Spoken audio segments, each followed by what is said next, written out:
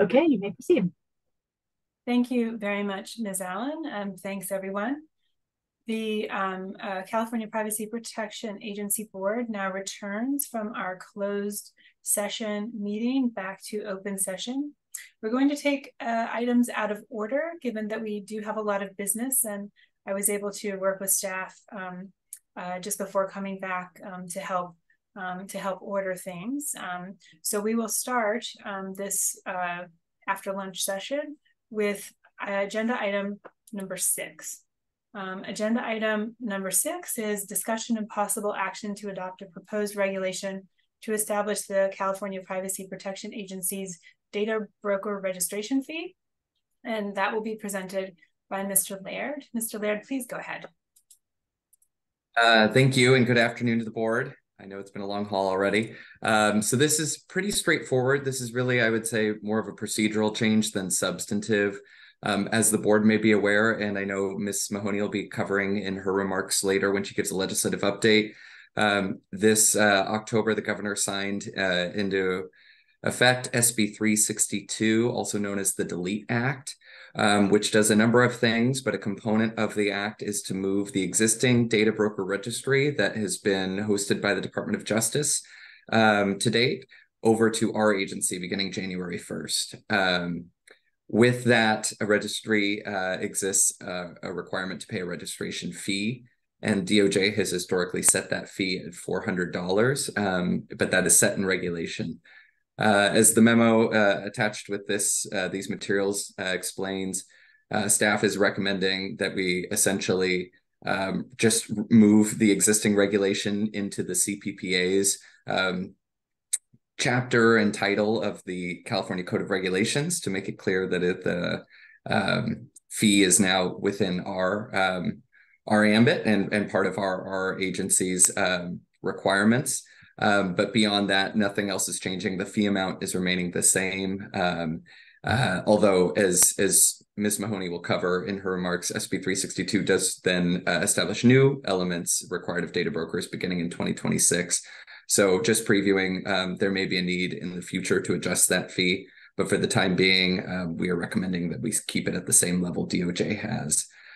Finally, I'll just note, you'll notice I'm asking you to adopt this amendment to the regulations sort of without a formal comment period or anything of that nature. That's because the agency's ability to set the fees for the registry is exempt from the Administrative Procedures Act. And so essentially all we need from the board to do today is adoption of the proposed changes, and that will then be filed with the Office of Administrative Law as a file in print, meaning essentially once the authority vests on January 1st, they will file it with the Secretary of State, and the change will go into effect automatically.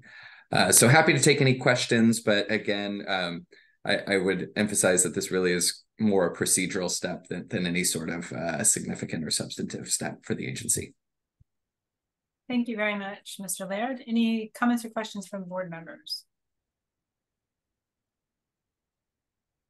All right.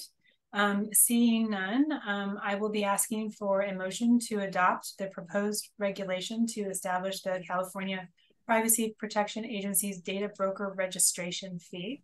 Is there public comment on this item, Ms. Allen?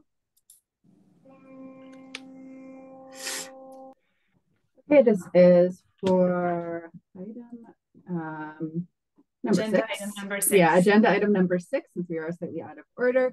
And this is the action to propose to adopt a data broker registration fee.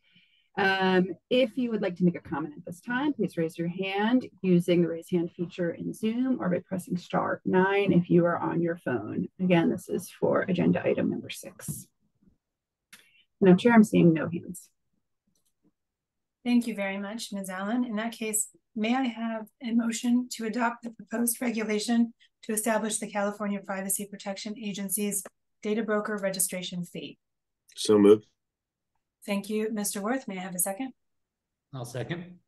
Thank you, Mr. Lay. The motion has been moved and seconded. Ms. Allen, could you please conduct the roll call vote? Yes, the motion is to adopt the data broker fee in agenda number 6. As stated by the chair, Board Member De La Torre. Aye. De La Torre, aye. Board Member Lay. Aye. Lay, aye. Board Member McTaggart. Aye. Taggart, aye. Board Member Worth. Aye. Board Member Worth, aye. And Chair Urban. Aye. Chair Urban, aye. Madam Chair, you have 5 ayes and no noes. Thank you very much. The motion carries with a vote of 5-0. Thank you, and is therefore adopted. Thank you very much, Mr. Laird. If you need nothing more from us on this item, I will move to the next. All right.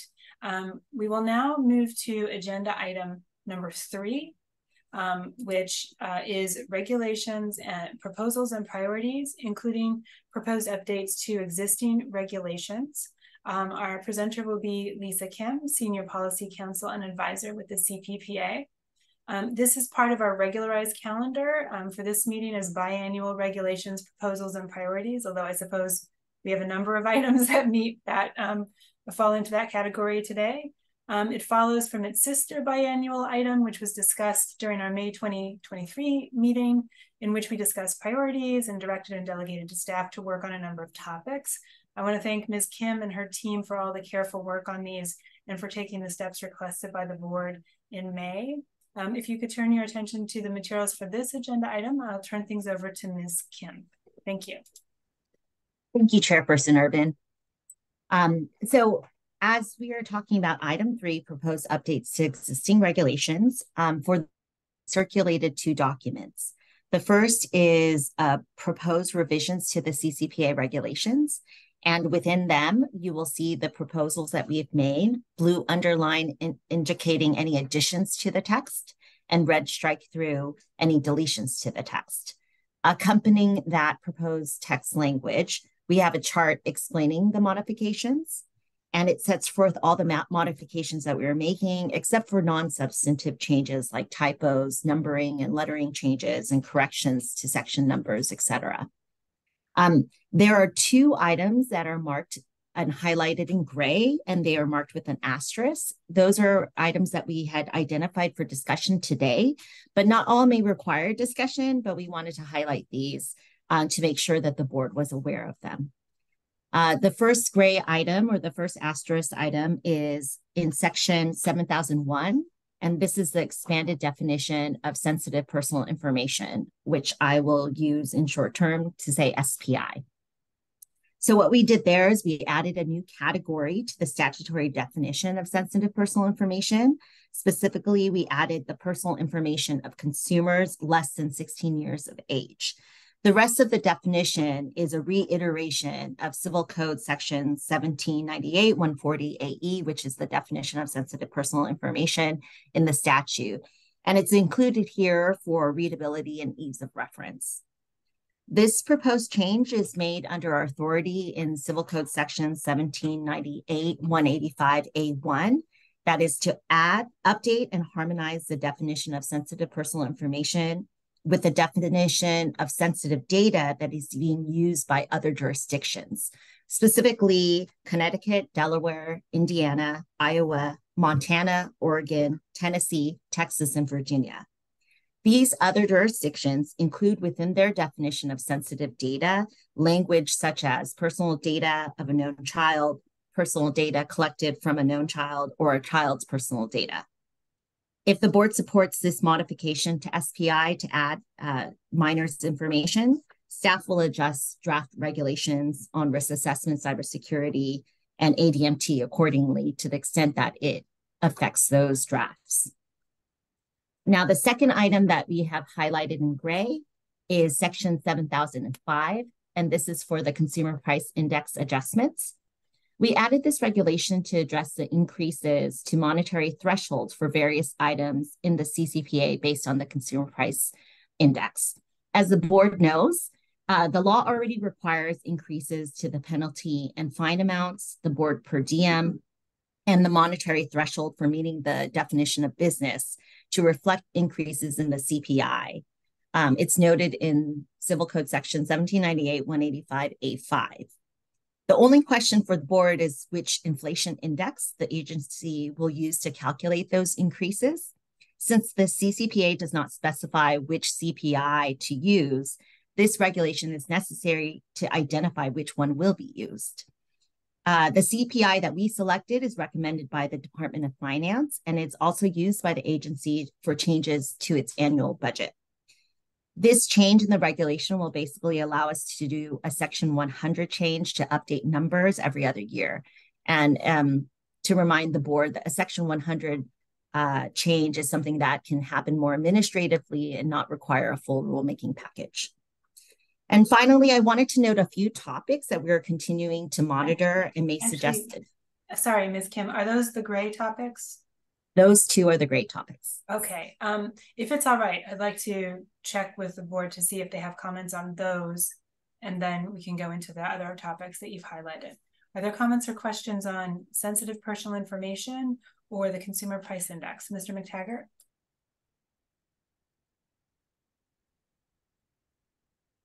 Yeah, thank you. I'm a supporter of the sensitive personal information. However, I'm very leery of including the words, the personal consumer information of consumers less than 16 years of age. Our construct throughout the entire statute has been with the actual knowledge that the consumer is less than 16 years of age. And if we suddenly put this in, it's going to be the first and only place that we have an age gate.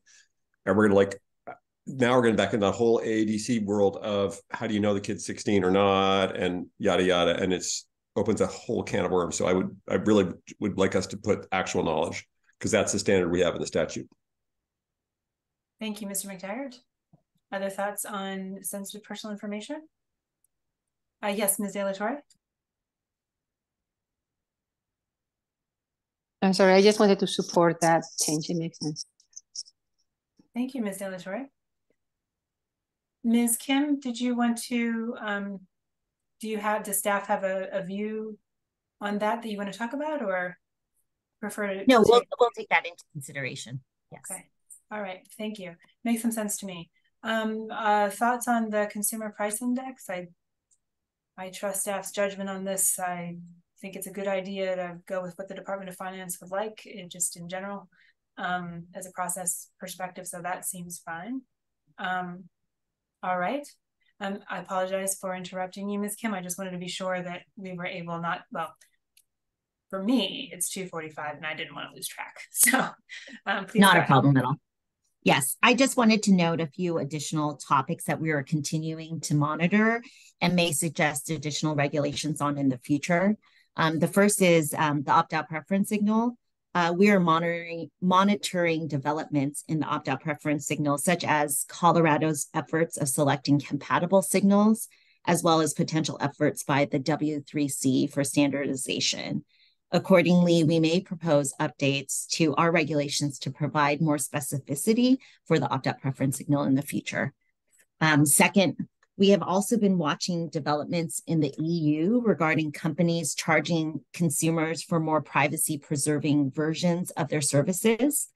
We believe that our law and regulations regarding financial incentives already addresses these kinds of situations, but we are monitoring to see if there's anything we want to recommend to enhance those protections.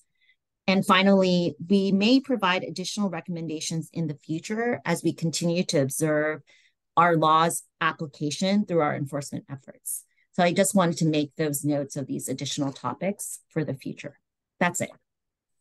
Thank you, Ms. Kim. All right. Comments, questions on the draft from the board?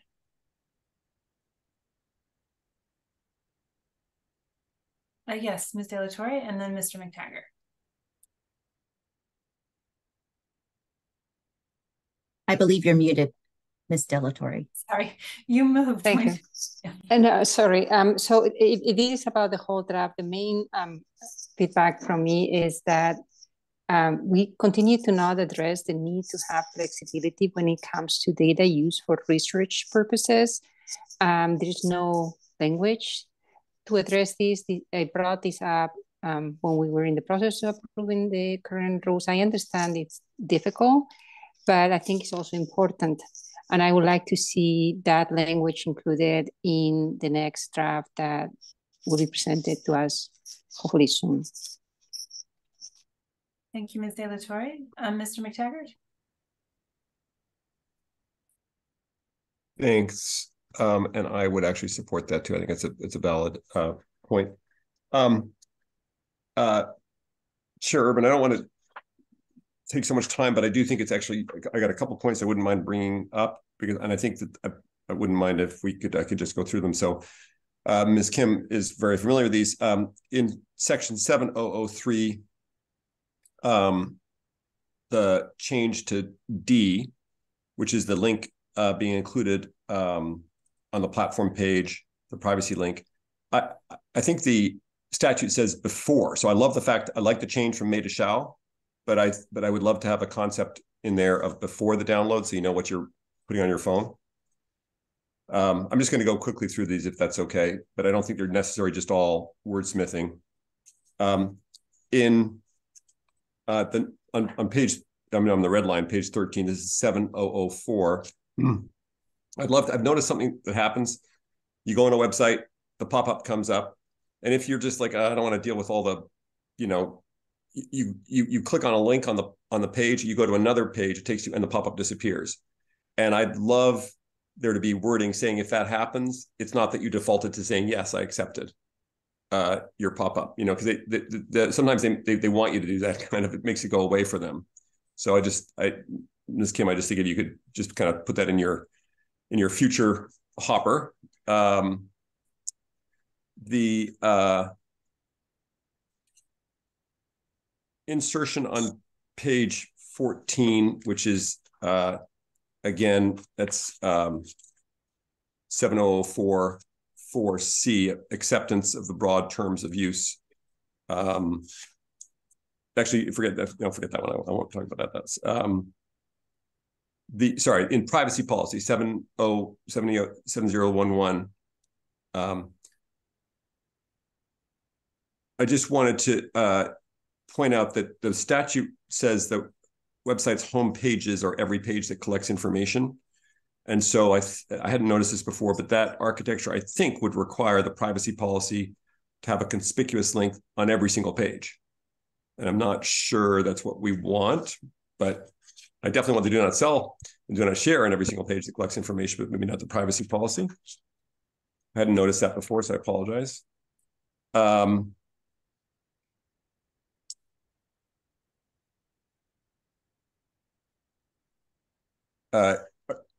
Chair Urban, are we going to, if we approve this, is there no ability from, should I have all my changes, all my suggestions now before we? I think that, well, and Ms. Kim, maybe tell us what it is you need. I'm about halfway through it. Maybe I'll just say it. It might be just easier for me to say them then. Yeah. Well, if the question is, will there be opportunity to talk to staff and or to talk about it again when they bring it forward? I think that's probably a question more than one of us have. Is that correct, Ms. Kim? Yeah, I'm going to defer this question to Phil to answer, or Mr. Laird. Yes, I sort of like the other work streams we anticipate, especially if we are combining this with our other rulemaking efforts or initiatives at the moment into a single package. This will, in fact, come back to the board before the comment period. Okay. All right. Okay, then let me just not have all my little wordsmithy things. The one point that I would like to bring to the board's attention, though, is so Mr. Soltani will remember right after this law passed in 2018 and 2019, there was a big effort to, we thought, weaken it by weakening the definition of security and integrity, which we were able to defeat in the legislature, stop in 2019. But what's happened now in the regulations, and this is not a change, but I do want to highlight it again. So if you go to page 49 of the red line, which is 7027, the request to limit use and disclosure of sensitive personal information, 7027M for Mike 2, unlike the statute, it includes 2 extra words. So you're able to disclose, not listen to the consumer about disclosing sensitive personal information if you're preventing, detecting, and investigating security incidents.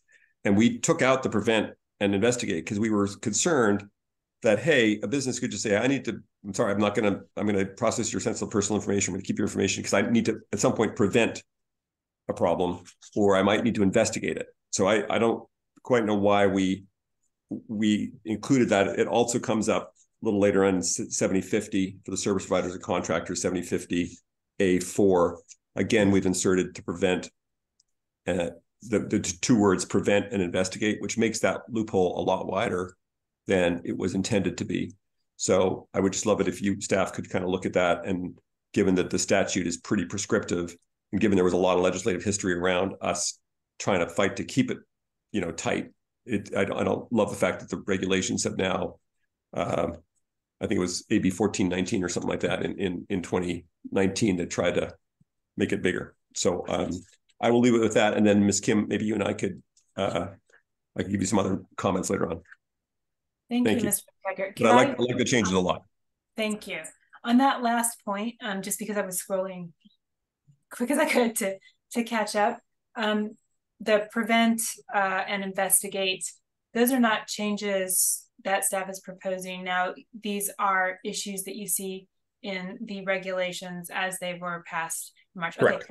Okay. That's correct. They were inserted. This is not this change. They were inserted. I've sort of been wondering if we could actually get a revision to that, given that they're not supported in the statute. This is wider than statute. Okay, thank you. Ms. De La Torre?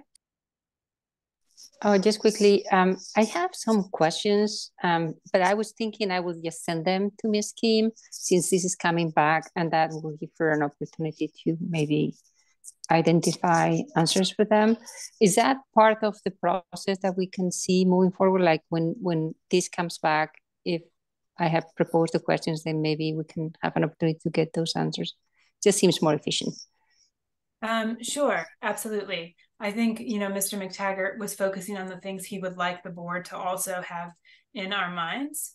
So if there's anything that you would like the board to have in our minds, now would probably be a good time, just because it would be a more efficient way for us to continue forward. No, it's more questions. We didn't see this draft until I think like 10 days ago. And I just think that might take more time than we have in this meeting. So more efficient for me will be just to submit the questions and then wait for the responses in the next meeting. Okay, all right. Other comments and questions on the rest of the draft?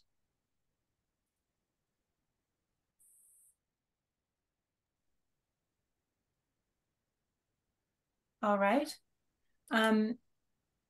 Then given the conversation that we've had around process, I believe that the approach we're looking at would be something like the cybersecurity regulations, where we can still give one-way feedback.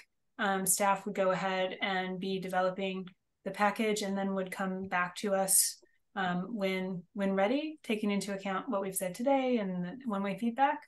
If that's the case, then I will ask for a motion to direct staff to propose these proposed update regulations to formal rulemaking up through commencement of the 45-day public comment period, considering the conversation today, and to otherwise authorize staff to make additional changes where necessary to improve the text clarity or improve readability or otherwise ensure compliance with the Administrative Procedures Act. And also to accept comment from individual board members in one-way communications. Did I get it all? Thank you. I want to check with Mr. Laird to make sure I got that right. Yes, yes, okay. That's correct. Thank you, Ms. De La Torre. I have a motion. Do I have a second? I'll second. Thank you, Mr. Lay. So the motion is on the table with a motion and a second. I'd like to ask if there's any public comment on this agenda item. Okay, great. We are on agenda item number 3, regulation proposals and priorities. If you have a public comment, please raise your hand using the Zoom raise hand feature, or *9 if you are on your phone. And if you, this is for agenda item number 3, and we do have one public comment at the moment. So let me, Elizabeth Magana, I am going to allow you to talk. I've unmuted you. You have 3 minutes. You may begin when you're ready. Firstly, thank you to the board and the staff for your work. My name is Liz Magana, and I'm commenting today on behalf of Privacy for Cars. I plan on providing staff with the red line of our proposed modifications, which I will read into the record now. Our recommendations are the result of filing thousands of DSRs for consumers seeking greater privacy in their vehicles. We propose 1, adding 3 more examples of dark patterns under section 7004. For example, businesses shall not ask consumers to fill a web form multiple times when a single form with multiple sub-requests is possible, nor limit the number of sub-requests they can file per day.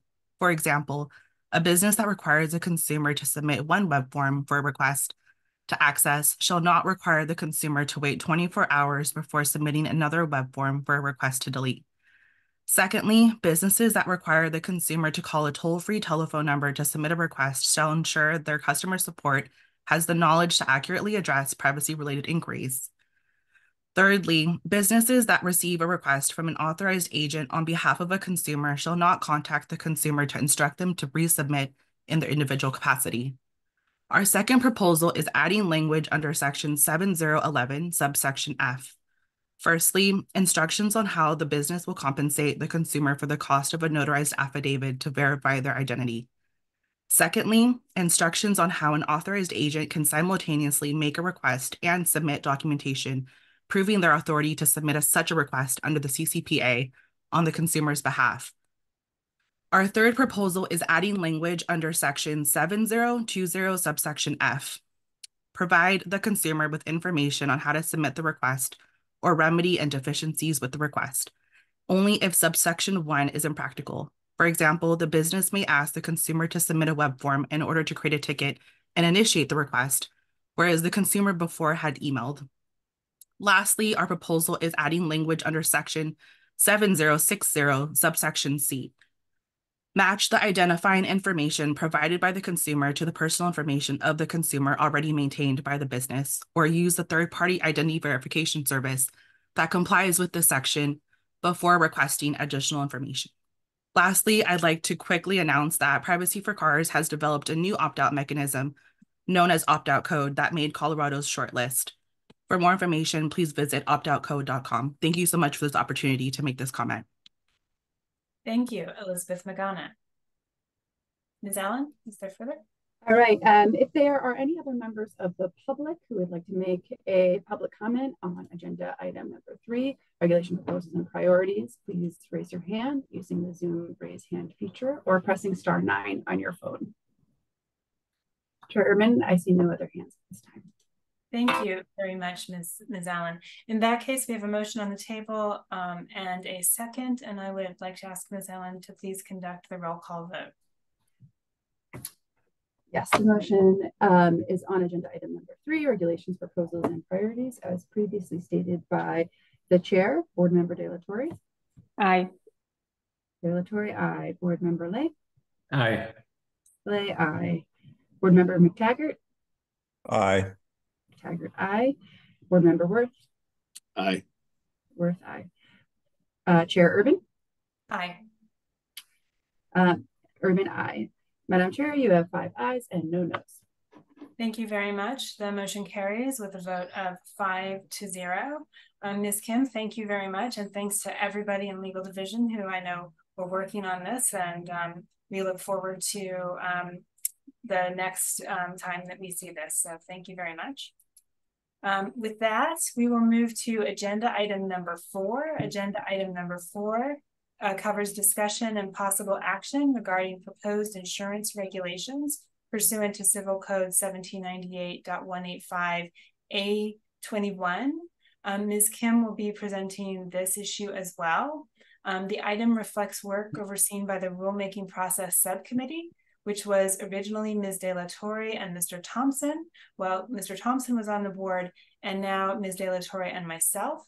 At Civil Code Section 1798.185A21, the CPPA directs us to review existing insurance code provisions and regulations relating to consumer privacy, other than those relating to rates and pricing, to determine whether any provisions of the insurance code provide greater protection than the provisions of the CCPA, and then after the review, to adopt a regulation that applies only the more protective provisions of this title of the CCPA to the insurance companies. I thank Mr. Thompson and Ms. Taylor-Torre and staff before I came aboard for their work on this, and staff for all the work on this topic. And I will turn it over to Ms. Kim. Thank you, Chairperson Urban. So I'm back on item number 4. To ground our discussion today, I want to provide the board with some background before engaging in the actual draft text of the proposed regulations. So first, I'll speak to the agency's mandate to adopt regulations in this space. Second, I'll provide some background regarding California laws that apply to the insurance industry.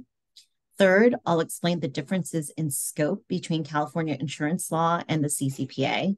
And then finally, I'll walk the board through the language of the proposed regulations and what they are intending to accomplish. As part of that discussion, I'll also cover some recent developments in the adoption of a new model law that would apply to insurance companies and how that would impact our recommended course of action. I do think this background will help the board understand the legal landscape that we are dealing with and will also inform the board's discussion on this agenda item.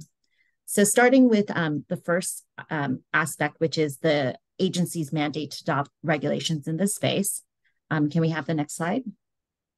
As Chairperson Urban mentioned, Civil Code Section 1798-185A21 directs the agency to review existing insurance code provisions and regulations to determine whether the CCPA provides greater protection to consumers' privacy than existing insurance law. And upon completing its review, the agency is directed to adopt regulations that apply the more privacy protective provisions to the CCPA, of the CCPA to insurance companies. As a way of background, when we talk about the California Insurance Code and regulations, we are basically referring to two things. First, it's the statute, which is commonly referred to as the Insurance Information and Privacy Protection Act, the IIPPA, and it's found at Insurance Code Section 791 et seq. Also, we are referring to regulations that implement the IIPPA and the Gramm-Leach-Bliley Act, which is the federal law that applies to financial institutions, including insurance companies. So those regulations are commonly referred to the PNPI regulations, which stands for Privacy of Non-Public Personal Information. As you know, the CCPA does not apply to personal information that is collected, processed, sold, or disclosed subject to the GLBA. And because the PNPI regulations implement the GLBA, conduct subject to the PNPI regulations may fall outside of the scope of the CCPA. So this is important to keep in mind as we go through the overlapping scope of the IIPPA and the CCPA. So with this background, I'd like to walk the board through a few slides that explain the differences in scope between the insurance code and the CCPA. Understanding these differences in scope is essential to understanding which law is more, quote, privacy protective than the other. Next slide. So this slide covers which consumers are covered under the two different laws. As you can see from the Venn diagram, the CCPA as a whole is more privacy protective because it covers more consumers than the IIPPA. The CCPA gives rights to all California residents, while the IIPPA applies only to those California residents that are involved in insurance transactions. So, however, there are some consumers that would be covered by the IIPPA, but not the CCPA. And specifically, that's non-California residents involved in property and casualty insurance transactions. The next slide. The next slide covers which businesses are covered. Now, not surprisingly, we see that the CCPA covers more businesses than the IIPPA. The CCPA applies to all entities that meet the definition of business, while the IIPPA applies to insurance institutions, agents, and insurance support organizations that collect and maintain information about insurance transactions. Given that many of these insurance-related companies collect a significant amount of personal information, we presume that many of them would fall within the CCPA definition of IIPPA. However, we recognize that smaller companies, particularly ones that just provide insurance support, services may fall outside of the CCPA's threshold requirements for a business. Next slide. Now, finally, we're looking at this last slide that demonstrates how the CCPA covers more personal information than the IAPPA. As you know, CCPA's definition of personal information is very broad. It covers all information that is reasonably capable of being associated with or linked to a particular consumer or household. In contrast, the IAPPA applies to individually identifiable information gathered in connection with the insurance transaction from which judgments can be made. And the rest of the statute goes on to say judgments can be made about an individual's character, habit, avocations, finances, occupation, general reputation, credit, health, and any other personal characteristics. However, there's a significant amount of personal information that the IAPPA covers that the CCPA may not cover. As mentioned earlier, insurance companies are subject to the GLPA and also thus the PNPI regulations. They are also subject to the Fair Credit Reporting Act. So some information processed in accordance with those laws may be outside the scope of the CCPA.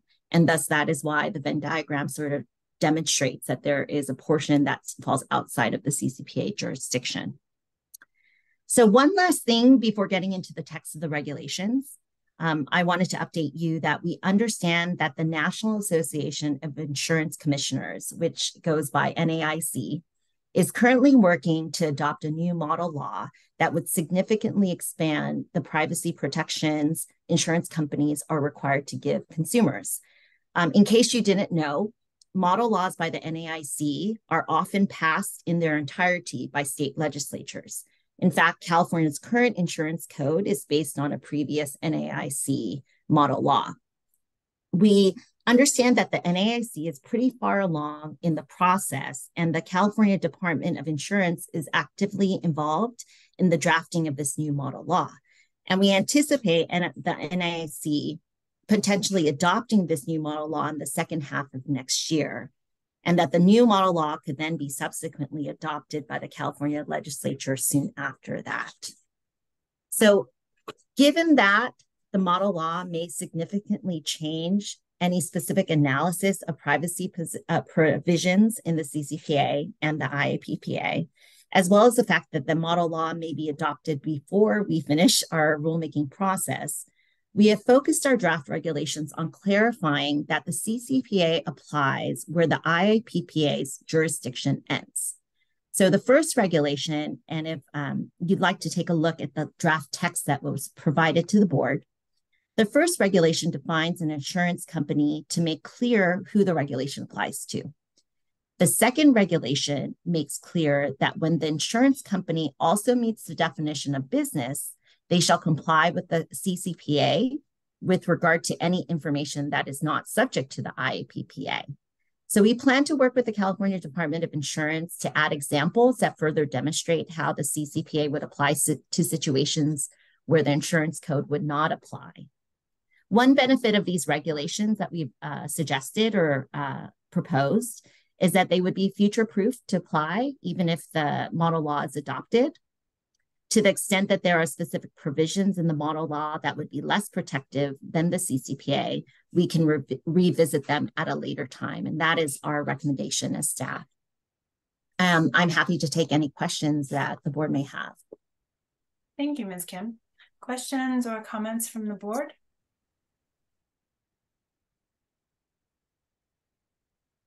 Yes, Mr. Worth. Mine is more general.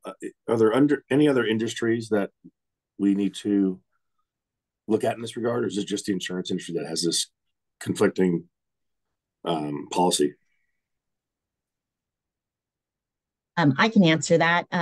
According to the statute of what we're supposed to look at, the insurance industry is specifically called out for us to do this analysis. There are carve-outs in 1798.145 that touch on certain financial and health laws like HIPAA. So, but this is the only one that requires us to do this particular regulation. Other questions or comments from board members? All right. Oh, sorry, Mr. McTaggart, are you? All right, Ms. De La Torre, you came off mute. Oh, I was just going to move the moment you. Oh, okay. All right, then. Then the motion I would ask to put on the table is, may I have a motion to direct staff to advance these proposed insurance regulations to formal rulemaking up through commencement of the 45-day public comment period, and to otherwise authorize staff to make additional changes where necessary, to improve the text clarity, to incorporate feedback from the California Department of Insurance. I guess if they have more, sorry, let me start over, commenting on my own draft here. May I have a motion to direct staff to advance these proposed insurance regulations to formal rulemaking up through commencement of the 45-day public comment period, and to otherwise authorize staff to make additional changes where necessary, to incorporate feedback provided by the California Department of Insurance, to improve the text clarity and or the text readability, and to otherwise ensure compliance with the Administrative Procedures Act. I move. Thank you, Ms. De La Torre. May I have a second? I'll second. Thank you, Mr. Lay. I have a motion and a second, and at this point, I would like to ask if there's public comment on this item. Sure. Okay, we are on agenda item number 4, discussion and possible action regarding proposed insurance regulations. If you have a public comment, please raise your hand using the raise hand feature of Zoom, or pressing *9 if you are joining us via phone. Again, this is for agenda item number 4, possible action regarding proposed insurance regulations. Okay, we have Deirdrick. I am going to allow you to talk. You are now unmuted. You have 3 minutes. Begin when you're ready.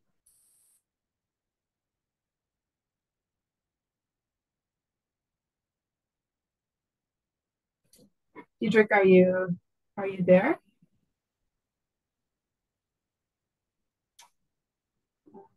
I'm going to try to mute you and unmute you again, see if it works.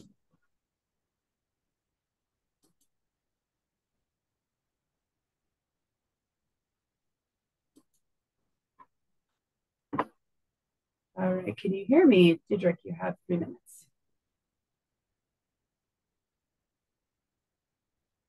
Okay, Deirdrick, we can't hear you, but if you would like to join us maybe via phone, we have the phone number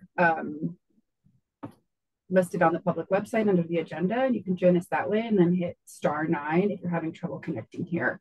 I'm going to mute you for now and go to the second commenter, but please rejoin if you'd like to comment. Okay, let's move on. Elizabeth Magana, I'm going to unmute you and allow you to talk. You will have 3 minutes. You may begin when you're ready. Hello again. This is Liz Magana. I'm making this comment on behalf of Privacy for Cars. We just wanted to flag for the board's attention what we believe to be a major data security concern in the automotive insurance industry. When a consumer has a total loss accident and the insurance company settles the claim, the carrier ends up owning the vehicle, and a treasure trove of personal data is towed away. This includes phone records, text messages, geolocation, and much more. Unfortunately, the majority of insurers fail to follow the National Institute of Standards and Technology 800-888, which is also referred to as the Guidelines for Media Sanitization. The Environmental and Protection Agency's Responsible Recycling Standard for Electronics Recyclers, nor the National Association of Insurance Commissioners Standards for Safeguarding Customer Information, which has been adopted in California under California Code Regulations Title Section 2689.15. This particular section requires insurance companies to design their information security program to A, ensure the security and confidentiality of customer information, B, protect against any anticipated threats or hazards to the security or integrity of such information, and C, protect against unauthorized access to or use of such information that could result in substantial harm or inconvenience to any customer. Leaving unencrypted personal information of consumers in vehicles does not seem consistent with the above requirement. Additionally, California law also requires an insurance company to notify any California resident whose unencrypted personal information was acquired or reasonably believed to have been acquired by an unauthorized person. We are unaware of any insurance company that discloses to its customers whose cars are now stored in a total loss yard that their unencrypted personal information may be accessed by unauthorized users. We respectfully ask that the CPPA board and staff keep these concerns in mind. Thank you so much for your time. Thank you, Liz Magana. Ms. Allen, is there further public comment? You would like to comment on this agenda item number 4, regarding proposed insurance regulations, please raise your hand using the raise hand feature in Zoom or pressing *9 on your telephone. Chair Urban, I see no other hands. Thank you very much, Ms. Allen. I'm attentive to the fact that Deirdre from DOI, which I assume is Department of Insurance, wasn't able to speak so that we could hear. So before we vote on the motion, I just wanted to emphasize that incorporated in the motion is requesting or directing and empowering staff to take feedback from the Department of Insurance. And this isn't in the motion, but I would just ask staff to report back to us any relevant feedback they think is appropriate when they bring it back. With that, with the motion on the table, Ms. Allen, would you please conduct the roll call vote? Yes, the motion is for agenda item number 4, discussion of possible action regarding proposed insurance regulations as previously stated by the chair. Board Member De La Torre. Aye. De La Torre, aye. Board Member Legg. Aye. Legg, aye. Board Member McTaggart. Aye. McTaggart, aye. Board Member Worth. Aye. Worth, aye. Board Member Urban. Or Aye. Chair Urban. Urban, aye. Madam Chair, you have 5 ayes and no noes. Thank you very much. The motion carries with a vote of 5-0. Because we have taken things out of order, I need to, with your indulgence, remind myself of what we've covered thus far in the agenda.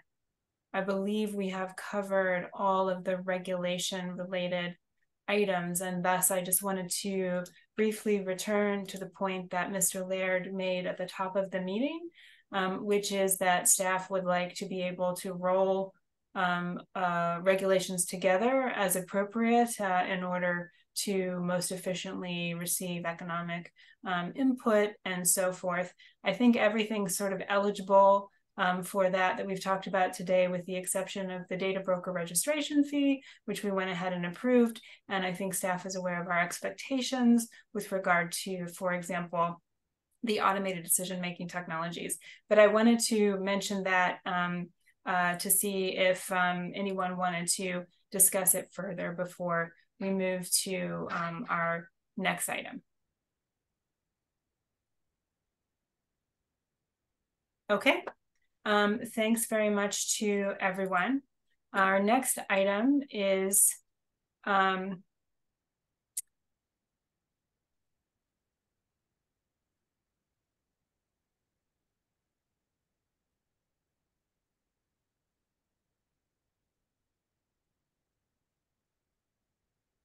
legislative update. I'm just trying to find the name of it. I apologize. Ms. Mahoney, hopefully you can. Number 7. Oh, number 7. Haven't we skipped the, apologies, everybody. Number 5. Yeah, item 5. Yes. Okay. I thought it was, yes. Okay.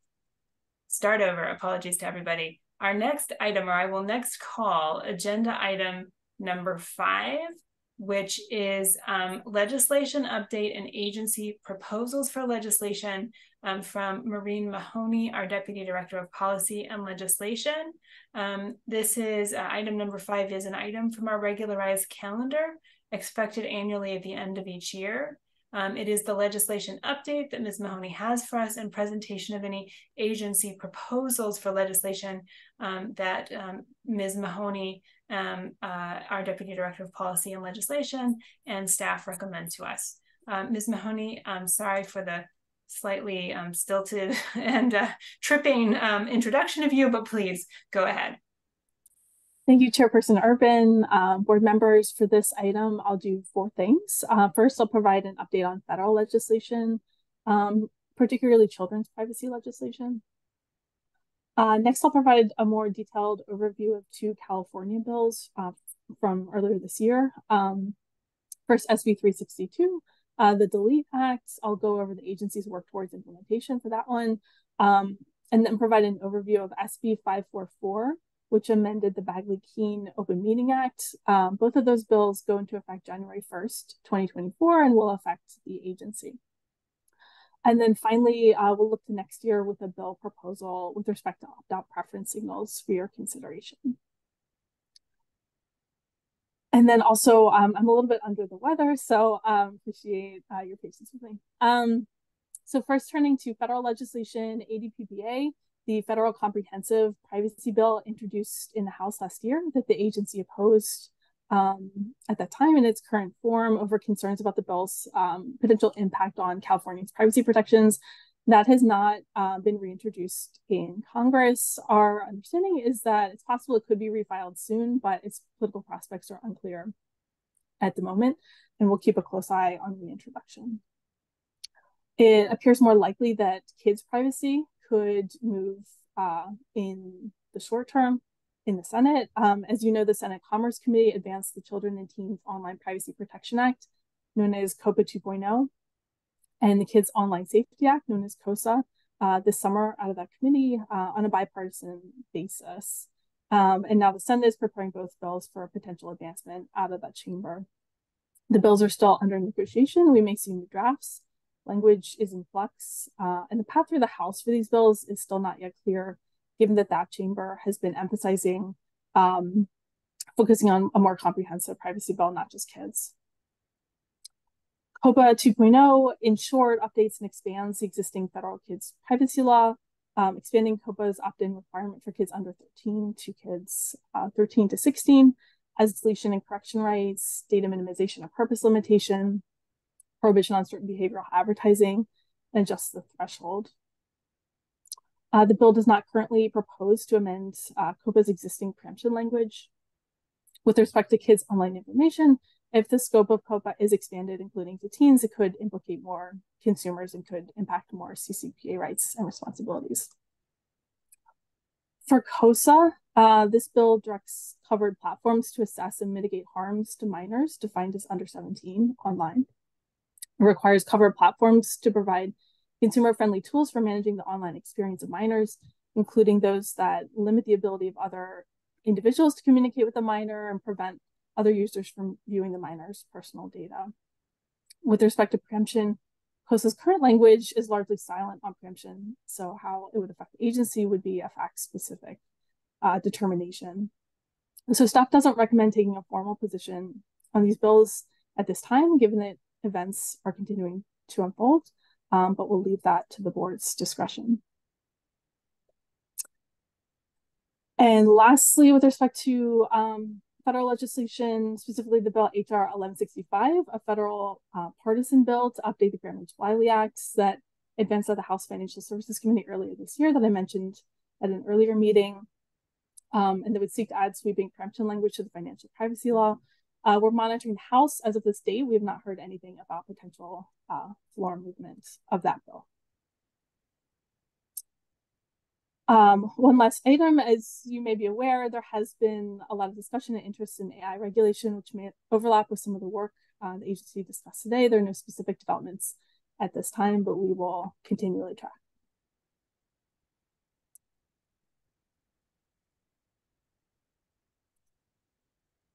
So next, I'll move to California legislation.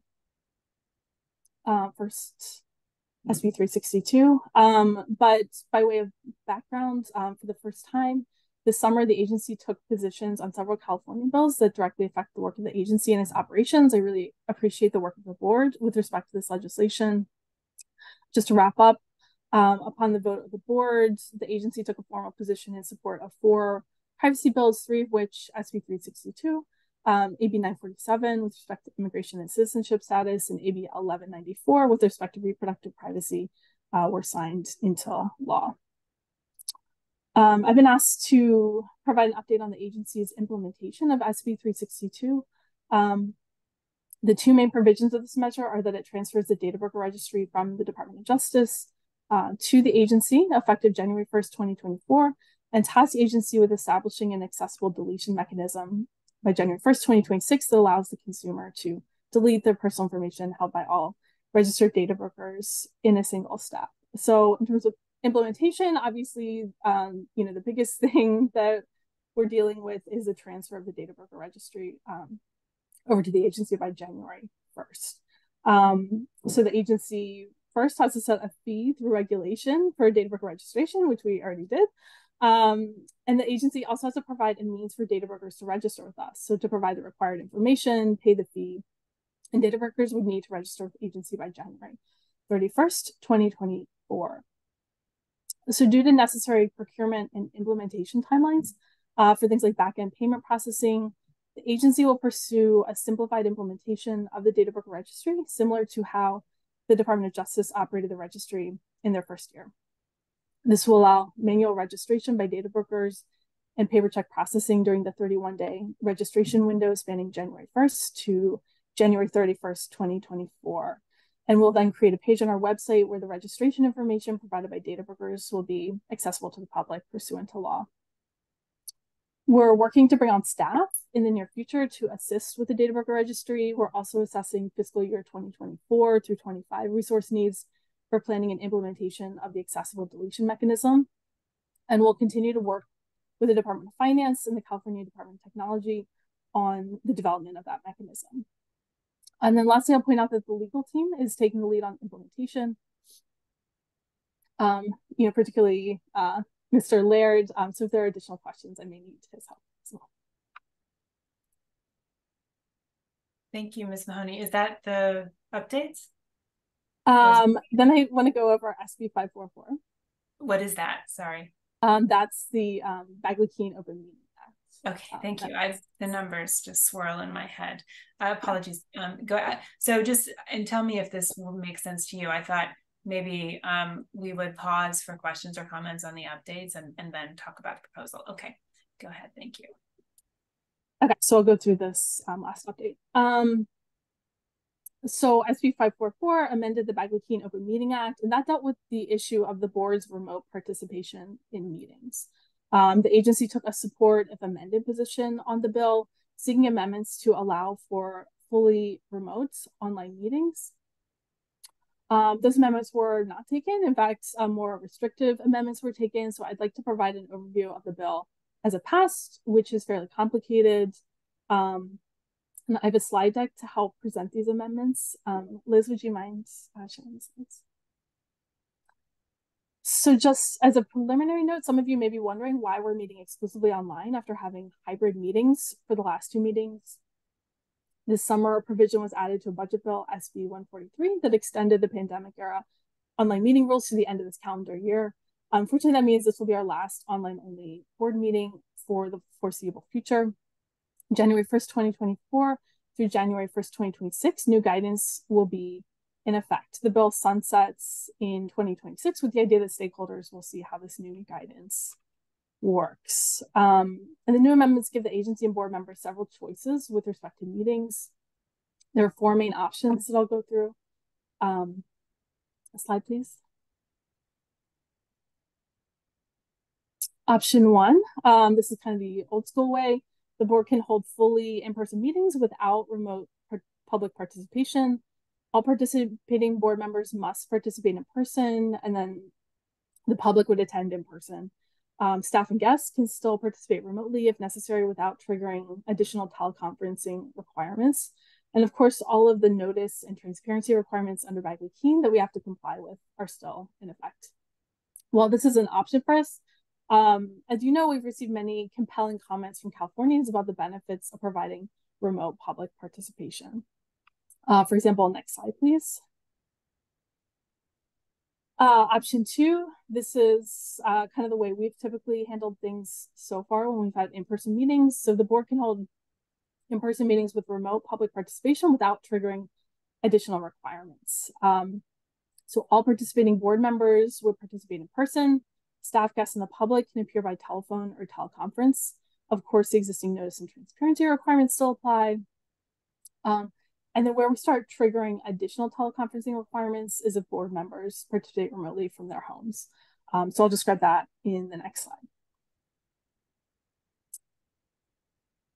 So option 3 starts to get a little bit more complicated. So the board can hold hybrid meetings with a quorum of at least 3 board members participating in person, with a remote option for up to 2 board members and the public. If the agency takes this approach, there are some additional requirements. So board members participating remotely have to keep their cameras on during the open portion of a meeting, and they have to be visible on camera unless it's technologically impracticable, such as due to lack of reliable internet connectivity. And even then, the member must announce the reason for their non-appearance when they turn off their camera. Board members participating remotely also must disclose whether there are any individuals 18 and over in the room at the remote location and the general nature of their relationship. Remote options for the public must be equivalent to the way in which the board members are participating. For example, if board members are participating by video conference, the public has to be able to participate that way as well. All votes have to be by roll call.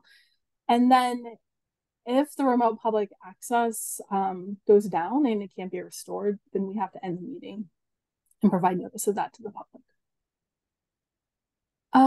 And then the last option, getting more complicated and difficult to read. The board can also hold hybrid meetings with 1 or more board members participating in person. Up to 2 board members can participate remotely.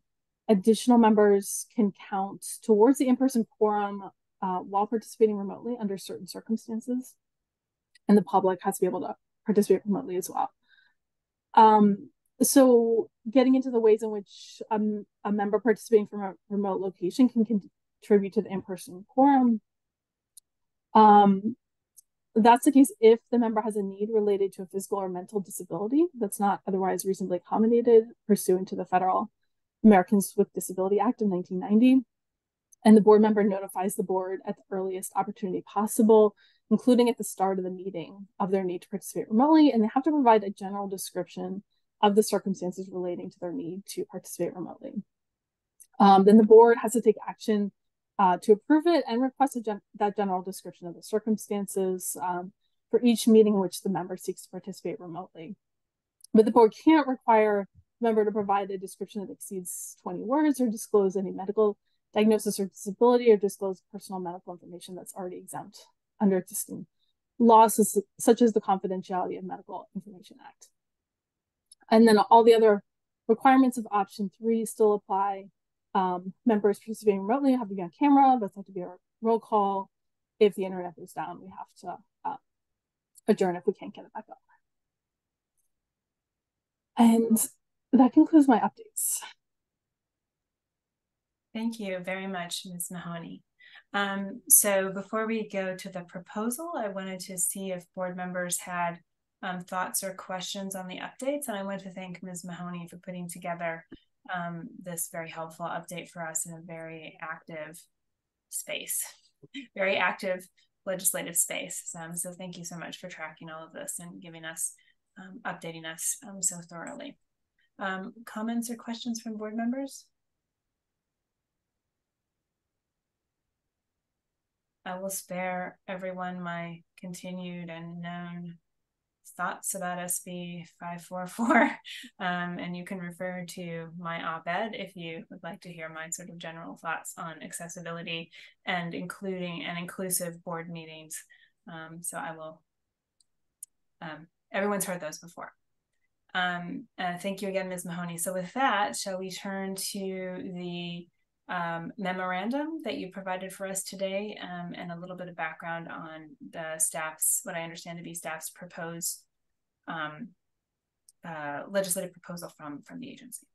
Mm-hmm. Yeah, so turning to the bill proposal, so consistent with the process adopted last year for taking positions on bills and adopting legislative proposals, staff have put together a proposal for your consideration to require browsers to include a feature that allows consumers to use opt-out preference signals. So if the board approves staff's recommendation, staff would propose the idea to lawmakers to consider taking up the bill in 2024, work with them to develop legislation, and sponsor and support such legislation. And then to give a bit of a sense of timing, so currently the California legislature is in recess. It'll resume in early January. The policy bill introduction deadline is February 16th.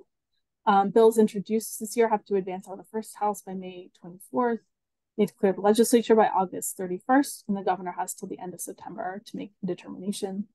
And if adopted, bills typically go into effect January 1st of the following year. So agency staff have informally gotten feedback on the proposal with key legislative staff, which is positive. We've also consulted with agency's legal staff before putting this proposal before the board. So briefly, under the CCPA, businesses are required, as you know, to honor browser privacy signals. As an opt-out of sale, it makes it much easier for consumers to exercise their rights. But to exercise this right, consumers either have to use a browser that supports the opt-out preference signal or take extra steps to find and download and set up a browser plugin created by third-party developers. And only a few browsers, Mozilla Firefox, DuckDuckGo, and Brave, currently offer native support for these signals, and they make up a very, very small percentage of the market share.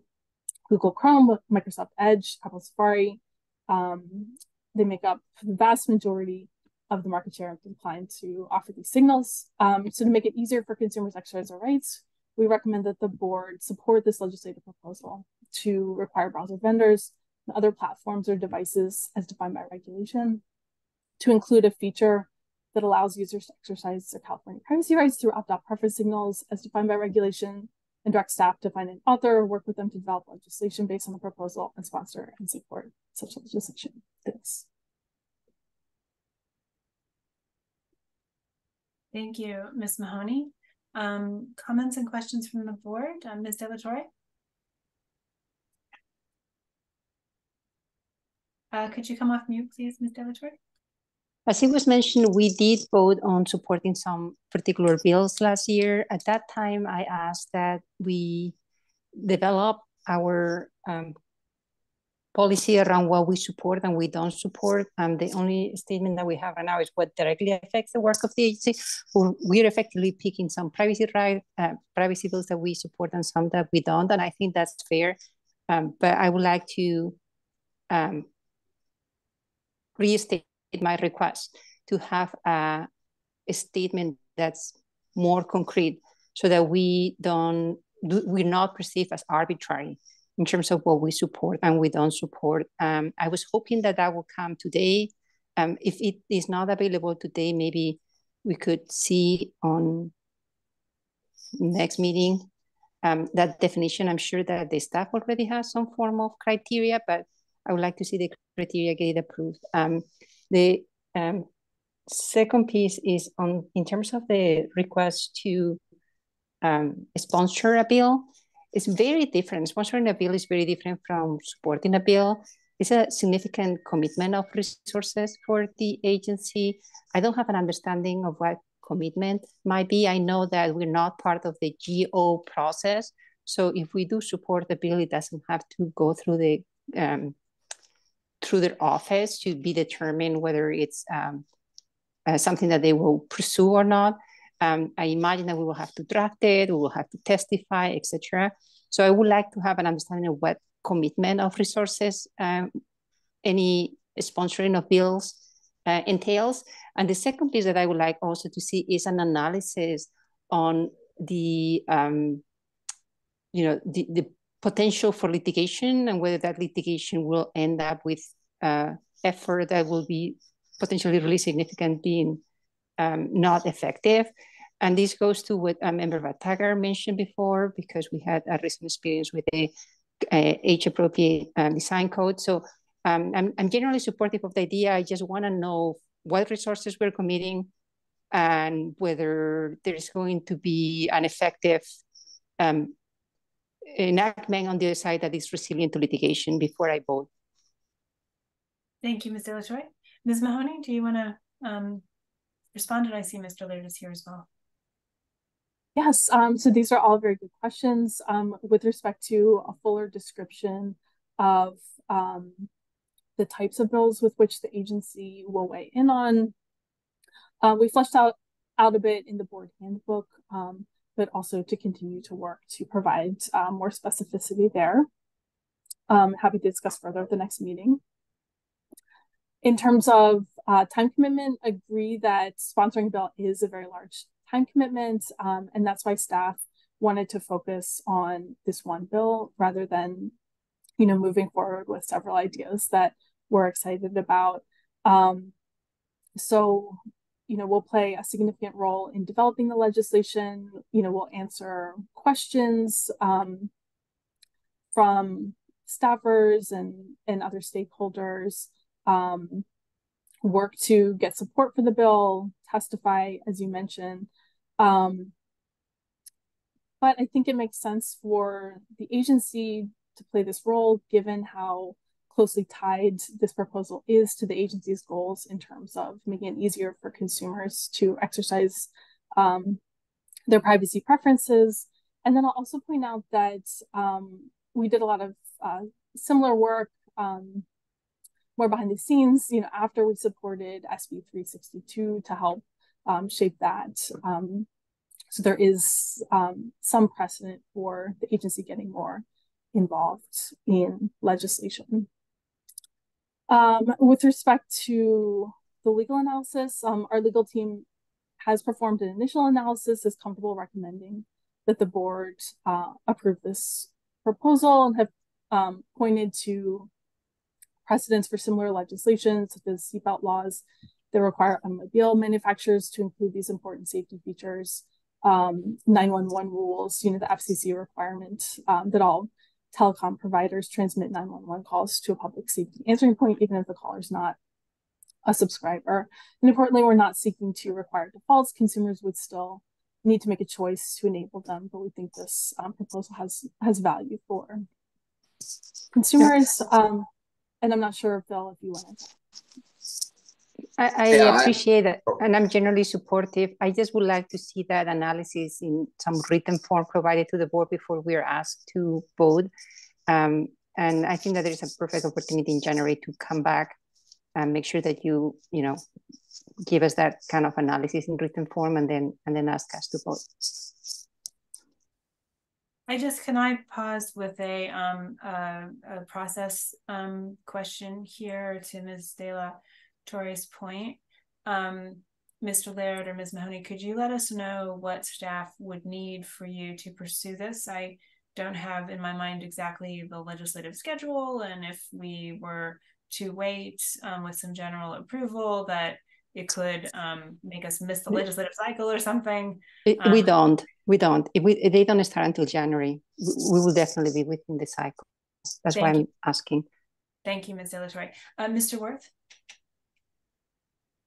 Yeah, I'm less concerned about the legislative process. I'm more concerned about the understanding the legal process that we're probably going to face with these groups. So that would be helpful to understand that before we sign up for it. So what, if you already have it, great.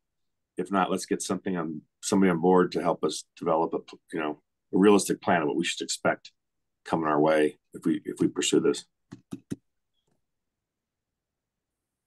Thank you, Mr. Worth. Additional comments or questions? And Mr. Laird, did you have further that you wanted to say?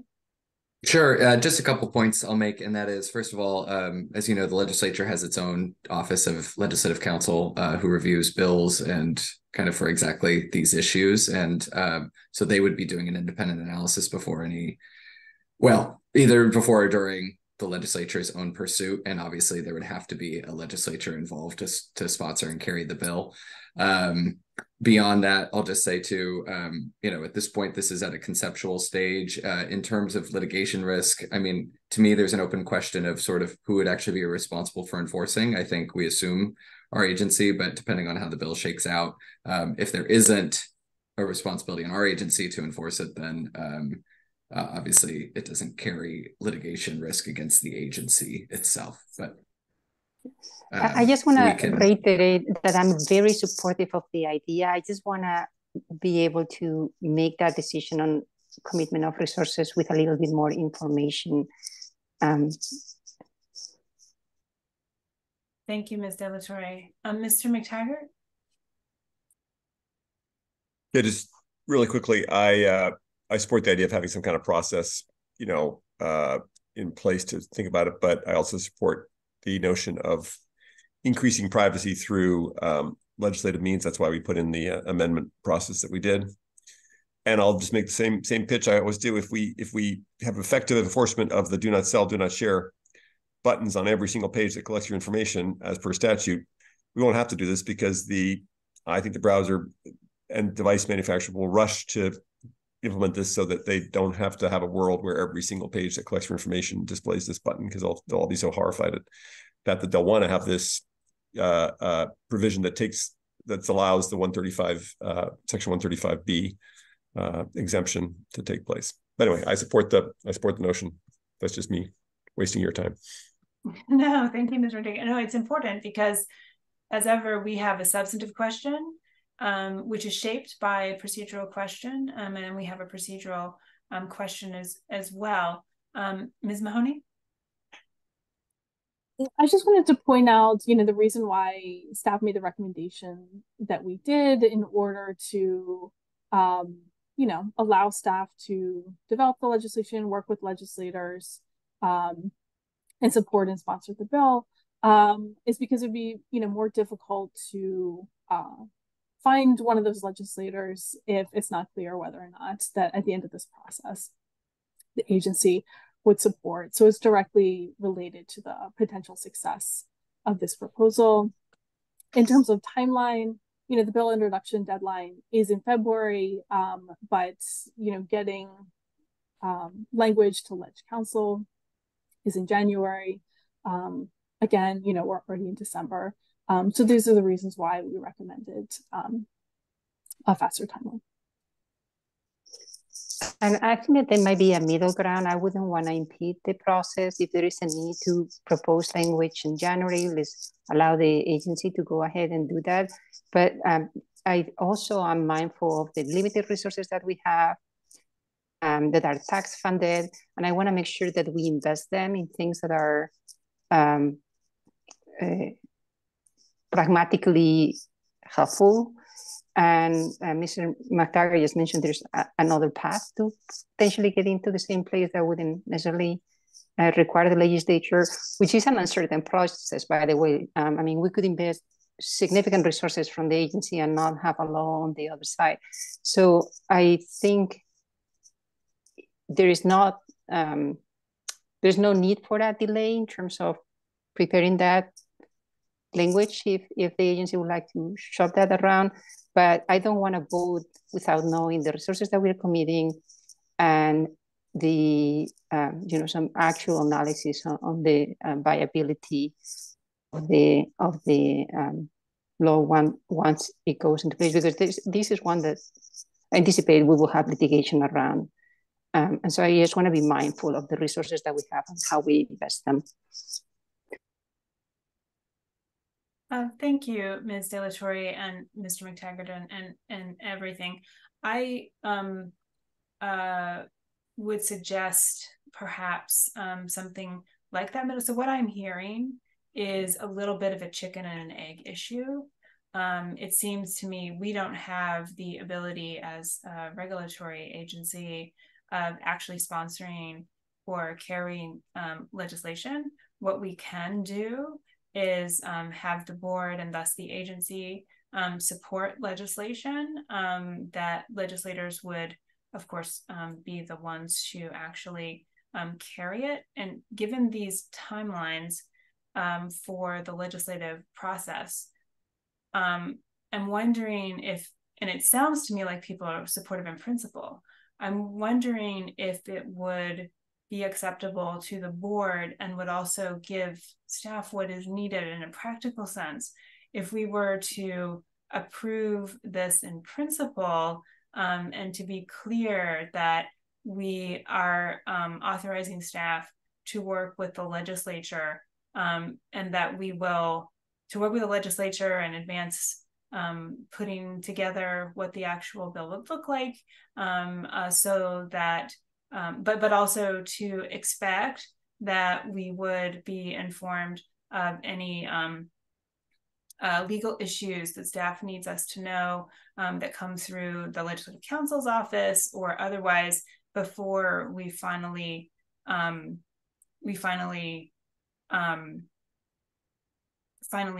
or that we just, sorry, that we expect that that goes back. Because I see this, the chicken and egg thing, right? If I'm a legislator, I want to know, in principle at least, about support before I move forward, but I completely understand what Ms. De La Torre is mentioning as well. And I just want to highlight before we get to this, I just want to ask if that would work as a practical sense from Mr. Laird and Ms. Mahoney.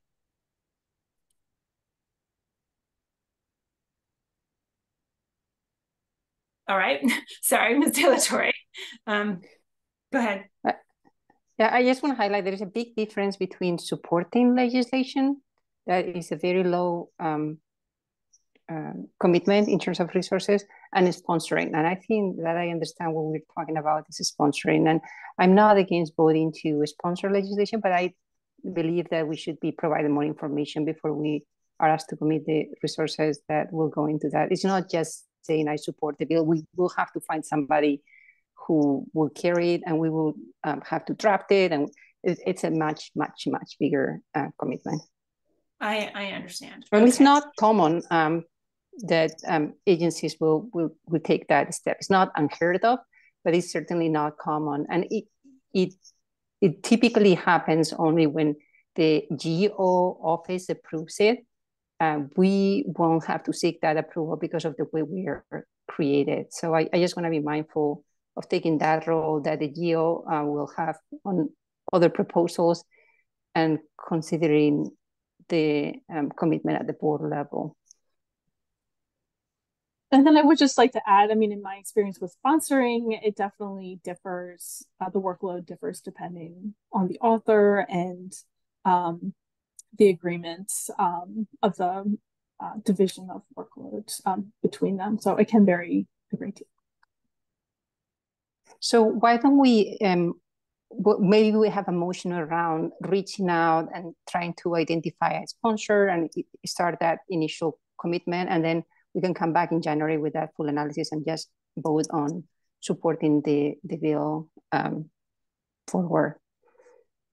Well, I do think in principle, I'm not opposed. I just want to be sure Ms. Mahoney is able to help us sort of help her since we are supportive in principle, and what is necessary from us, Ms. Mahoney, in order to get to the place that Ms. De La Torre is describing, for example. I just want to be sure that we're not arming you with our sense that in principle we really support this, if that's going to be helpful in terms of moving things forward before January. Obviously it would, staff's recommendation would be to have the delegation, for staff to work with the author and be able to support the bill and sponsor. That would be the ideal situation, but I understand that this is our first time putting forward bill language. So my goal is to get some sort of agreement moving forward to go ahead with this proposal. Thank you, Ms. Mahoney. Mr. Lai? Yeah, I mean, I'm gonna be honest, like I do this a lot, and most of the time you're trying to finalize the language and get the people on board in November if you're trying to do a bill properly and enough time to build a coalition and support. Obviously, you have spot bills, you have things figured out last minute.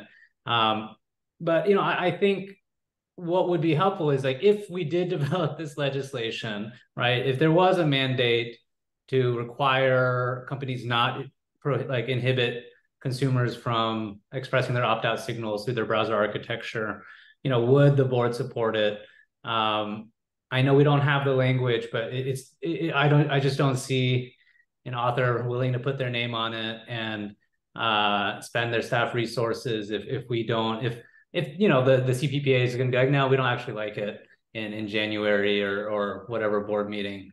So, you know, we aren't going to give, if we don't come a decision on how we feel about the legislation, at least in concept, I don't think it's going to be super helpful for Ms. Mahoney in saying, like, you know, if we get this done, the board's going to support it. So I think that Mr. Lay comments might have offered the solution here. Maybe we vote to support the concept of the legislation, and then we don't necessarily need to vote to sponsor it, right? And then when we have the information, we can make that decision. Because I will, if this was a proposal to just support a bill that we know somebody's going to present and sponsor, I will not be asking for an analysis on resources on our end, because that has very low impact in terms of resources. Thank you, Ms. De La Torre. In that case, what are reactions to a motion to approve staff's legislative proposal to require browser vendors, et cetera, to include this feature in concept, with the understanding that the board will be informed as to updates in January? I think that could work. We could vote to support the concept of the bill and then take back this once we get a report on resources and feasibility. Mr. Lay, I just asked because you're the other legislative appointee. I mean, that's fine. I think that's the best we can do today. Yeah. Okay, thank you, Mr. Lay. Ms. Mahoney, would that help support the endeavor? So just to be clear, would let's see. So at the next meeting, would I be expected just to provide an update, or would there be a need for another vote? So I think that Mr. Worth and I, at least, were nodding about the update. In my view, and this is my view on the fly, would be that we want to give you the tools that you need to explore this in a concrete way and help the legislature understand our support of the concept, and that you would bring back to us things that have come up that we need to know about. So, for example, Ms. De La Torre asked about costs and what it would take in terms of resources. Mr. Worth mentioned or followed on Ms. De La Torre the question about any sort of legal impediments that we haven't anticipated yet, in order to be sure that we agree that we're on the right track. Okay, that sounds entirely reasonable. My assumption this whole time would that I'd be providing plenty of updates and information to the board moving forward. Okay. Let me see if I can put that together so that we have something in front of us. I would ask for a motion to approve staff's legislative proposal to require browser vendors and other platforms or devices as defined by regulation to include a feature that allows users to exercise their California privacy rights through opt-out preference signals as defined by regulation, in concept, that this is the plan that we in concept support, and to direct staff to pursue the legislative proposal with the California legislature, coming back to update the board on, as necessary, topics that we've discussed today. I'd like to move. Thank you, Ms. De La Torre. May I have a second? Second. Thank you, Mr. Worth. I have a motion and a second. Ms. Allen, could you please find out if we have public comments on this item? Sure, this is for agenda item number 5, legislation update and agency proposals.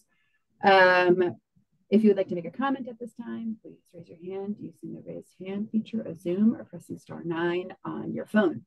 Again, this is for agenda item number 5, legislative update and agency proposal. We have one public comment at the moment. So Matt Schwartz, I am going to go ahead and unmute you and allow you to talk. You have 3 minutes. Go ahead and start when you're ready. Good afternoon. Once again, my name is Matt Schwartz, policy analyst at Consumer Reports. And thank you to the board for the opportunity to comment. Consumer Reports supports the CPPA's staff draft memo and its recommendation for the board to support legislation that would require browser vendors and other platforms and devices to include a feature that allows users to exercise their California privacy rights through opt-out preference signals. Consumer Reports is a firm believer in the utility of universal opt-out tools. We think they make it far easier for consumers to effectuate their rights under privacy laws. Consumer Reports has previously conducted research into the usability of opt-out rights prior to the existence of universal opt-out tools, and we found that consumers struggle to complete opt-out requests. And we've also found that companies often erect burdensome opt-out processes that have the effect of reducing take-up. For those reasons, CR has played a key role in the development and implementation of universal opt-out tools, particularly global privacy control, which is now considered a legally binding opt-out mechanism under CCPA. We've advocated for universal opt-out provisions to be included in privacy legislation around the country, and we've been excited to see universal opt-out become a more standard facet of privacy legislation. Most recently, we supported the California Delete Act, which allows consumers to universally delete their information held by all of the state's registered data brokers at once. Despite, or perhaps because of, the fact that we know that these types of tools work and that consumers tend to enthusiastically adopt them when presented the opportunity, several of the major browser vendors and operating systems do not natively support universal opt-out mechanisms, which severely limit the reach of these technologies. Of course, many of these entities plainly benefit from suppressing opt-out choices, since in many cases, greater adoption of opt-outs would reduce their own ability to track or otherwise monetize consumers' data and maintain a competitive advantage in the marketplace. In any case, the status quo means that many consumers might not even realize that they have the ability to take control of their privacy in a more systemic manner. We think that legislation requiring browser vendors and other platforms to at least present consumers with the choice to operationalize their privacy rights via universal mechanisms would absolutely advance the purposes of CCPA and give consumers more choices over the treatment of their personal information. And we think that the board should support this rulemaking, or support this undertaking. Thank you very much. Thank you very much, Matt Schwartz. Ms. Allen, is there further public comment? At this point, if you would like to make a comment on agenda item number 5, legislative update and agency proposals, please go ahead and raise your hand using the raise hand feature of Zoom or pressing *9. Chair Irvin, at this time, I'm not seeing any more hands. Thank you very much, Ms. Allen. In that case, I would ask you to please conduct the roll call vote on the motion as stated and seconded. Great. This is for, yes, the motion is for agenda 5, as previously stated by the chair. Board Member De La Torre? Aye. De La Torre, aye. Board Member Lay? Aye. Lay, aye. Board Member McTaggart? Aye. McTaggart, aye. Board Member Worth? Aye. Worth, aye. Chair Urban? Aye. Urban, aye. Madam Chair, you have 5 ayes and no noes. Thank you very much. The motion carries with a vote of 5-0. Yes, Mr. Worth. I just think this might be a good jumping off point for me. I don't want to have to depart during the middle of an item. Of course. All right. Thank you so much, Mr. Worth. No, thank you all. All right. Have a good holiday too. You too. Happy holidays to you. Thank you. And thank you very much, Ms. Mahoney, and everyone who's been working on this. And we will look forward to what comes next. With that, we will move to agenda item number 7, which is an item regarding the California Privacy Protection Agency's intergovernmental engagement and priorities. This item is responsive to board discussion regarding updates on CPPA engagement, which we've talked about in previous board meetings. I believe Ms. De La Torre mentioned this in our September meeting, and this will also be presented by Ms. Mahoney. Ms. Mahoney, please go ahead. Thank you, Chairperson, and members of the board. As you know, our statute directs us to work with privacy authorities in other jurisdictions to work towards consistency and privacy protections. Where possible, under this direction, our agency regularly participates in national and international forums that relate to our authority. So in this item, first I'll go over an update on multi-state engagement and then international engagement, including looking to next year. So with respect to multi-state privacy laws, we've been actively engaging. Now approximately 13 states have comprehensive privacy laws. 7 states, including California, require businesses to honor browser privacy signals as an opt-out of sale, subject to discussion of the earlier item. We expect this activity to continue next year and perhaps expand. This fall, states such as Maine, Massachusetts, New Hampshire, Wisconsin, Pennsylvania, and Michigan worked on privacy legislation, in many cases during recess, to prepare to move bills quickly at the start of the new year. So most of these states go into session in January. I expect that over 20 states will seriously consider privacy legislation next year and that many of these bills will be adopted. We have and will continue to engage by sharing California's privacy framework. I also expect that next year there'll be a lot of legislative interest in ADM and AI. On the state level, staff participated in a multi-state working group this fall to hear about different approaches to AI and ADM, and we'll continue to share the draft ADM and risk assessment drafts as they evolve to widely encourage consistency as legislators can consider bills on these topics. And we expect to continue to step up our policy engagement in the coming year as we build capacity. So on to international engagement. We followed a similar approach as directed by statute. We're now a member of several international bodies. The Global Privacy Assembly, a network of over 100 data protection authorities. Staff attended the annual GPA meeting this fall. We're also a member of the Asia Pacific Privacy Authorities, a similar organization for a subset organizations in the Asia Pacific region. APPA meets twice yearly. The staff have not attended in person, largely because of conflicts with board meetings, but we've attended remotely and provided updates at the last 3 meetings by video conference. We're also members of the Global Privacy Enforcement Network, which facilitates coordination on privacy enforcement initiatives. And lastly, we're in the process of applying to the Ibero-American Network of Data Protection at the suggestion of board member De La Torre. I wanted to go into a bit more detail on the Global Privacy Assembly meeting. Because it was a very productive trip, our main goal was to introduce our new head of enforcement, Mike Macco, to set the stage for future collaborations as appropriate. But we also have a lot of value to add to the European framework. From a policy perspective, there's a lot of interest in aspects of California law that make it easier for consumers to exercise their privacy rights, specifically the Global Opt-out, the new Delete Act. We highlighted these policies to the French, German, Spanish, the Central Authority, the Federal Trade Commission, among others, also connected with the British, Canadians, Norwegians, and Japanese. Executive Director Soltani also recently traveled to Europe to further build on these discussions, have an opportunity to present the California privacy perspective to a number of senior EU policymakers. He was able to meet with the European Data Protection Supervisor, the European Data Protection Board, the French CNIL, and the OECD to further encourage consistency. So looking ahead to the future, the next GPA meeting will be in Jersey in the Channel Islands next fall. We expect that APPA will hold a meeting this summer, which we'll likely want to participate in either remotely or in person. And I'm happy to share more information about meetings for the Ibero-American Network as they become available. Per the request of the board, I plan to provide an annual update at a regular meeting on staff's priorities and planned activities for intergovernmental engagement, and invite input and feedback from the board and provide follow-up information if necessary. Similar to the process for domestic conferences, staff supports board members attending meetings of international bodies. but we are looking to have a process in place. So we request the board members notify staff if there is a meeting of an international body of which the agency is a member that they would like to attend.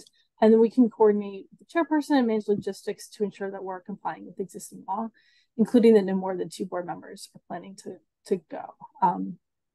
And the goals are to comply with existing law and to streamline the process for this engagement. And this concludes my update. Thank you very much, Ms. Mahoney. And thanks to Ms. De La Torre for suggesting this in the way that she did, because I think it helped us sort of bundle some really exciting news and some sort of process thoughts into an efficient agenda item. Are there comments or questions from the board?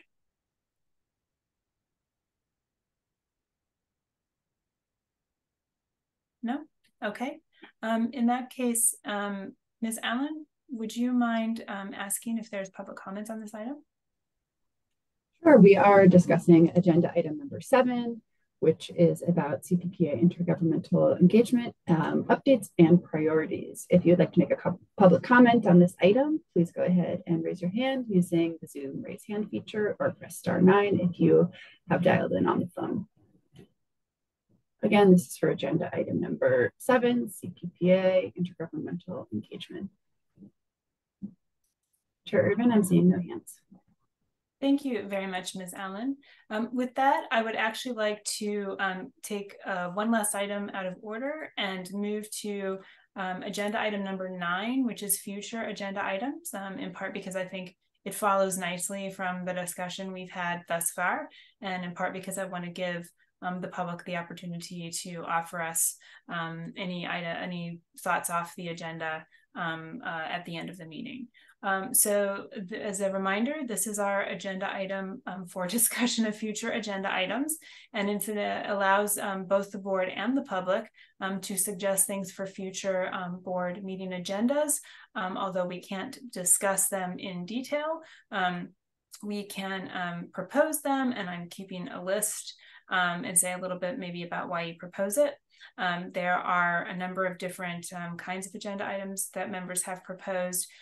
We just had one that Ms. De La Torre had proposed. I know Mr. McTaggart has used this time from time to time to propose that we discuss potential regulations and so forth. So let's have that discussion now. I will first run through my list that I have right now. One is, of course, the legislative proposal updates we recently spoke about with Ms. Mahoney under agenda item number 7. Another is the regulation updates and requests for board feedback and votes as appropriate, discussed with the regulations we've discussed today, the draft regulations. On our regularized calendar for January, we have our regular board briefing on what's called the January 10 budget from the governor in order to have an update on that and provide thoughts to staff.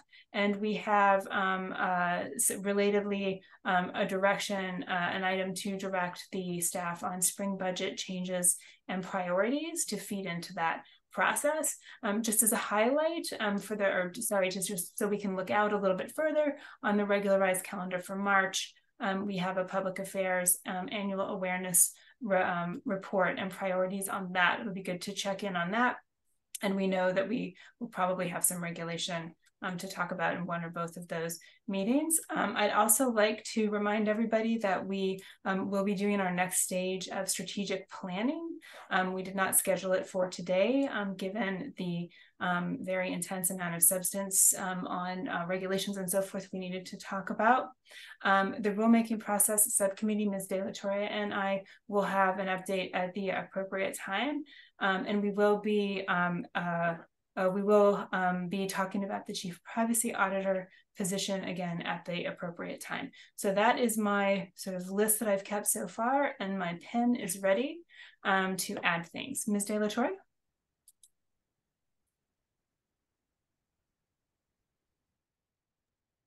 Please unmute yourself. I have nothing to add. Thank you for keeping the list.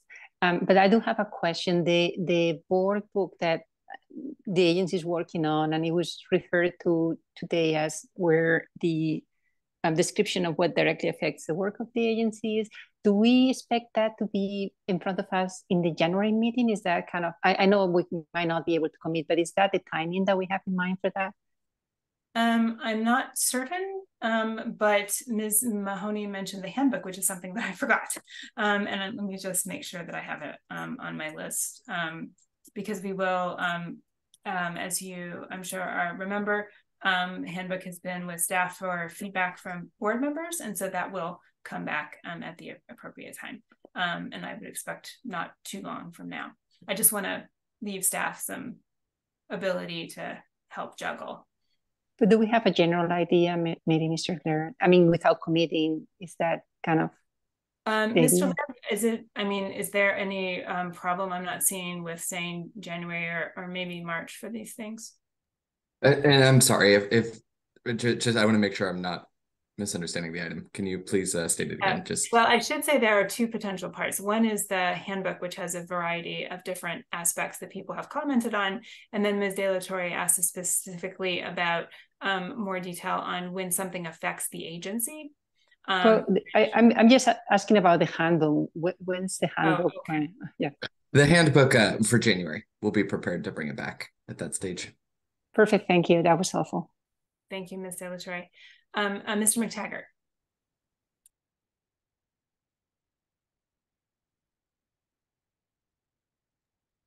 Yeah, super quick. I just would love to add to the list of eventual rules, and I think it's just worth bringing up in public, the notion that the 185A7 gives us the responsibility to promulgate regulations around deletion. And I think it would be a neat feature for people to say, I'd like to be able to delete some parts of my information, not all of it. So I could delete, where I'd been for the last month, but not necessarily my whole account. That's just, if we could just add it to the list, that's probably a Miss Kim thing. Thank you. Thank you, Mr. McTaggart. And I have it on the list. Other potential agenda items from board members? All right. Well, we have a strong list. We have a robust list. With that, Ms. Allen, may I ask if there's public comments on this item? Sure, we are on agenda item number 9, future agenda items. If you would like to make a public comment, please raise your hand using the raise hand feature of Zoom or *9 on your phone. And we do have one public comment at this time. So Nicole Smith, I'm going to go ahead and allow you to talk and unmute you. And you have 3 minutes. You can begin when you're ready. All right. Thank you so much for the board and all of your work that you've put into this marathon meeting. I'll make this very quick since the hour is very late. A couple of years ago, and this is pre-COVID, this is actually pre-GDPR, when Kamala Harris was our state attorney general, I was at a meeting in DC of the IAPP, the International Association of Privacy Professionals, and one of the former members of either EU Parliament or EU Commission was on a panel and made a comment that California, with all of its legislative activity in the privacy field, may qualify in the near future as a region that has adequate data privacy laws.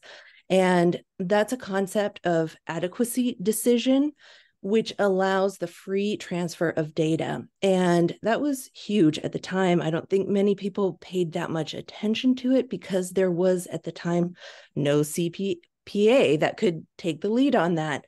But if we had an adequacy decision, that would allow for the free flow of data between EU and US companies.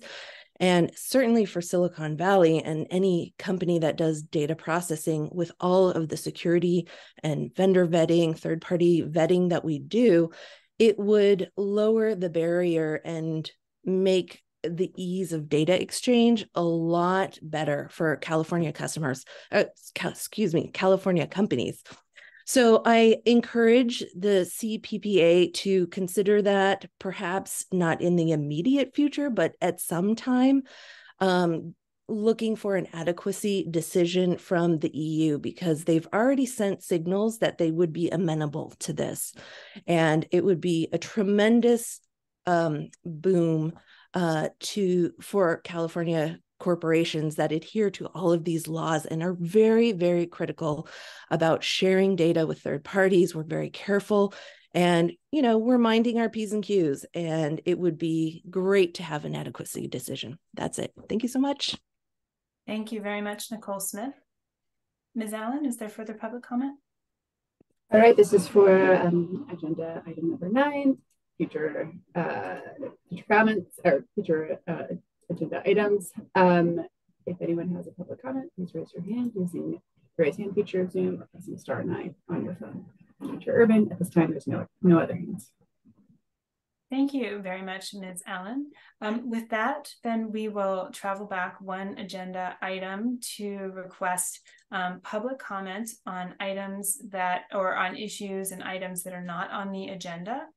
As a reminder, this is an item that is available for the public specifically to bring up topics that are not on the agenda for today. Before we proceed with public comment, please do note that the only action the board can take in response is to listen to comments and consider whether it will discuss the topic at a future meeting. No other action can be taken on the item at this meeting. We do not intend to seem non-responsive. Following these guidelines is critical to ensure that the Bagley-Keene Open Meeting Act is followed and to avoid compromising the commenter's goals or the board's mission. So with that, I would ask Ms. Allen to let us know if there is public comment on items not on the agenda. Yep, this is agenda item number 8, public comment on items not on the agenda. If you would like to make a public comment, please raise your hand using the Zoom raise hand feature or pressing *9 on your phone. Again, last call. This is agenda item number 8, public comment on items not on the agenda. If you would like to make a public comment, please indicate so now. Chair Urban, I see no hands. Thank you very much, Ms. Allen. With that, we will move to our final agenda item, which is adjournment. I would like to reiterate our last speaker's thanks to the board and to the staff and to the public for an attentive, substantive, and thoughtful meeting with some very complex topics underway. And thank everybody for that, and look forward to seeing you when we again meet. With that, our final agenda item is adjournment. And with the thanks and a very wish for very warm, bright, and happy holidays to all. May I have a motion to adjourn the meeting? I will make that motion. Thank you, Mr. Lay. May I have a second? A second. Thank you, Ms. De La Torre. Ms. Allen, there is a motion on the table and seconded to adjourn the meeting. Could you please conduct the roll call vote? Yes, the motion is for adjournment. Board Member De La Torre. Aye. De La Torre, aye. Board Member Lay. Aye. Lay, aye. Board Member McTaggart. Aye. McTaggart, aye. Board Member Worth. Chair Urban. Aye. Chair Urban. Madam Chair, you have 4 ayes and 1 not present. Thank you very much, Ms. Allen, and to the board. With a vote of 4-0, this meeting of the California Privacy Protection Agency Board is hereby adjourned. Thank you very much, everyone.